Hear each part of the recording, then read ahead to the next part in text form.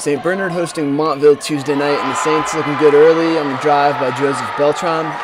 And in the second, it's Hunter Baillargeon with the block.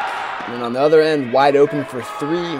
He doesn't miss those. The Saints lead 12-7. They'd stretch that lead to 11, but it's Montville coming back in the third. Nice shooting by Nate Bruce and Eric Bevan, and they cut the St. Bernard lead to 1. Then DeAndre Williams hits the three. He's fired up. And then Baillargeon with the lob to Beltran, beating the buzzer, and the Saints lead 46-37 at the end of 3. On to the fourth, and it's Baillargeon spinning in the lane. He finishes with 19 points. Then it's Beltran for 3. The guys on the bench love it. Saints go on to win 71-51.